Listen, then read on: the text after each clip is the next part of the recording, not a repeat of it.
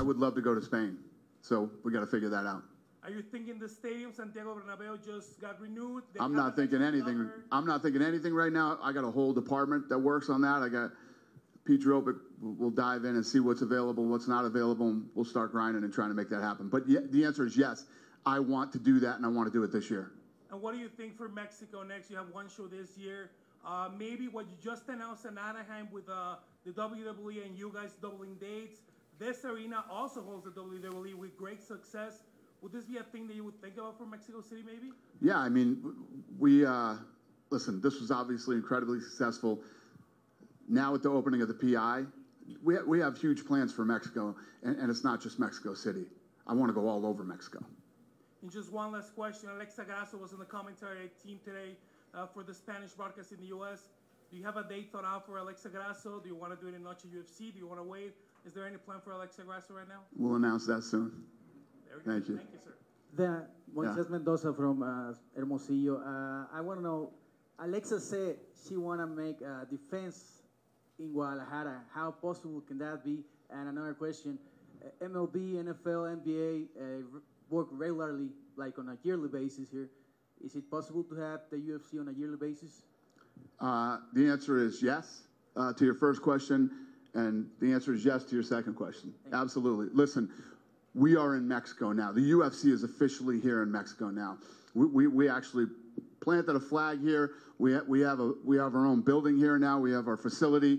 We're going to be doing a lot in this country now. We're here. Thank you. Yep.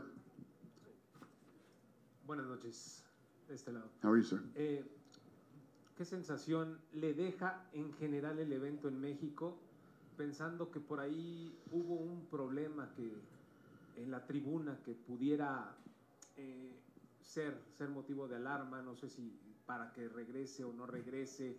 ¿Qué sensación le deja ese problema que hubo extra octágono? What's your final feeling about the event? We know that there was a fight in the crowd that looks good for the UFC, but what is your final thoughts about this event? So the fight in the crowd doesn't look good for the UFC? I mean, that never happens.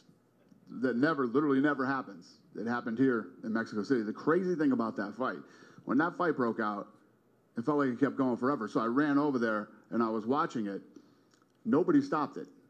I mean, I was waiting for security to come in. They just let him go till it was over. That's one of the craziest things I've ever seen.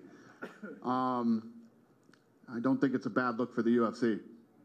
It happened, and, you know, that was the end of that. I think after everybody else saw that shit, nobody else wanted to try that again. No security. The fight just went on until the fight was over. I've never seen any shit like that in my life. Crazy. Bueno, fue una locura. La verdad, no es algo que le moleste a UFC, realmente no es que pase muy seguido en los eventos, pasó aquí y a mí lo que me sorprendió es que no había seguridad que separara la pelea. Yo estuve viendo pues toda la pelea hasta que terminó y afortunadamente pues bueno, ya no siguió más, pero pues sí, no había seguridad. Y una pregunta más es, ¿qué le deja más satisfecho de estar aquí en México? What gave you more satisfaction about coming back to Mexico? What gave me the most what? Satisfaction. Satisfaction? The opening of the PI. The opening of the PI has been, you know, a goal of mine for a very long time. We had a place in the works. Then COVID hit. That deal fell apart. We found this new place. We got it together. We're finally here. This is something that I've been waiting for a long time. So it was very satisfying to walk through the gym here in Mexico City.